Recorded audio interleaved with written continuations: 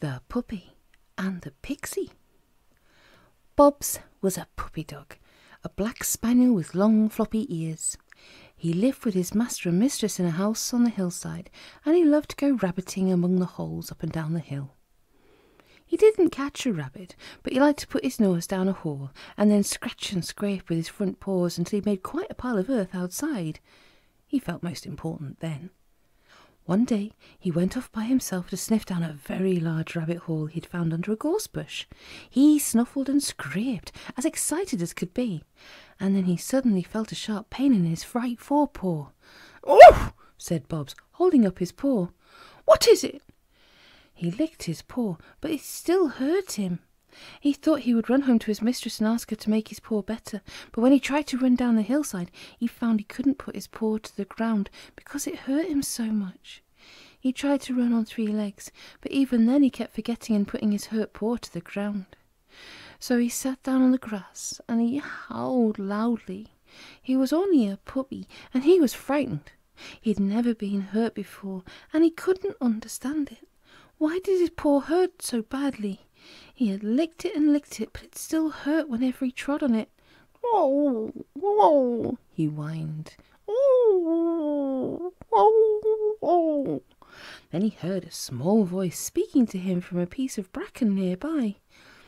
"What's the matter? You woke me up with your howling, puppy dog. Why'd you make such a noise?" Bobs looked up in surprise. He saw a small pixie swinging in a hammock made of a bracken frond. She was dressed in silvery cobwebs and had a harebell for a hat. "Well, hello," said Bobs in surprise. "Who are you?" "Just a pixie," said the little creature. "I live on the hillside and brush and comb all the baby rabbits for their mothers. They keep me busy every morning, I can tell you. But what's the matter with you? Why did you make such a dreadful noise?" "Oh, I'm sorry I woke you up," said the puppy, "but something's the matter with my paw. It hurts when I walk on it." "Let me see," said the pixie, and she jumped lightly out of her bracken hammock. She ran up to the puppy and lifted up his paw. "Why, you've got a gorse thorn in it," she said. "You poor thing. No wonder it hurt you to walk. Let me get it out for you." "No, don't hurt me," said the puppy. "I shan't hurt you a bit," said the pixie. "There, it's out. Look what a nasty long thorn it was." The puppy looked, and dear me, what a long prickle the pixie had taken out of his foot. It was like a big needle. The little creature took a fine white handkerchief from her pocket and neatly wrapped up his paw. "There," she said, "now you'll be all right." "Oh, you are kind," said Bobs gratefully. "I hope some day I'll be able to do you a good turn too." "I don't expect you will," said the pixie, climbing back into her hammock. "You'll forget all about me in a few days." But Bobs didn't forget. He often thought of the kind pixie and her gentle hands. He kept the little handkerchief she'd wrapped around his paw and put it right at the back of his kennel to remind him of the pixie who'd made his paw better for him. Every time he smelt it, he thought of her and hoped one day he'd be able to do her a kind turn too. The months went by. Summer was over and the autumn came.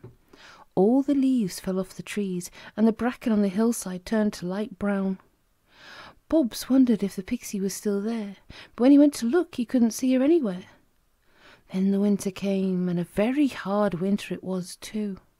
The snow fell every day, and soon the hillside was white from top to toe. Bobs had a kennel outside in the yard, and his mistress filled it full of warm hay and straw, and turned it away from the wind so that he would be warm. He was as warm as toast on the coldest night, and loved his cosy kennel. One night he heard a sound in the yard, and he pricked up his ears. It was someone sighing and sobbing. Oh my, the cold is dreadful. There is no warm place to go. Oh, I'm gonna die of the cold, I'm sure." Bobs knew that voice. He rushed out of his kennel and almost knocked over a small pixie standing shivering in the middle of the yard.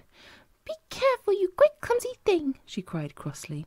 "You nearly sent me flying into the snow, and goodness knows I'm cold enough without falling head over heels in a snowdrift."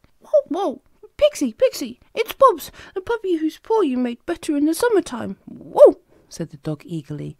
"Have you come to see me?" "No," said the pixie, shivering. "I didn't know you lived here.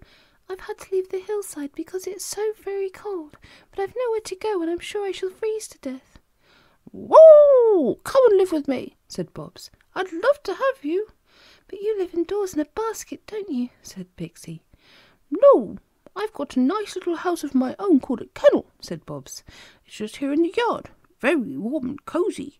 Come along, we can cuddle up together and be as warm as toast." He took the shivering Pixie into his warm kennel, and she crept gratefully into the soft hay there. She cuddled up to him, and very soon was warm from head to foot. "This is lovely," she said. "I haven't been so warm for weeks. Oh, if only I could stay here." "Well, you can," said Bobs. "My mistress wouldn't mind a bit if she knew. She would be pleased. You know, Pixie, I always said I'd like to do you a good turn, to repay you for taking the thorn out of my foot, and I'm so happy to be able to. You will be company for me, and as soon as the warm days come again, you can go back to the woods if you like." So there they live in the warm kennel together, Bobs and Pixie, as cosy as pie. Would you like to see the Pixie? Well, if you know a dog called Bobs, go and peep into his kennel when he's not there, and you might see the Pixie then, right at the back, sleeping soundly in a little bed of straw.